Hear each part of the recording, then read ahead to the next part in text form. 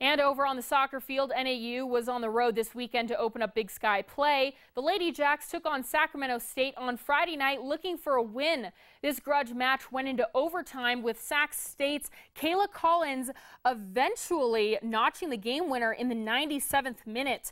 The Jacks' West Coast trip didn't end with just the trip to Sacramento. Their next matchup came at Portland State.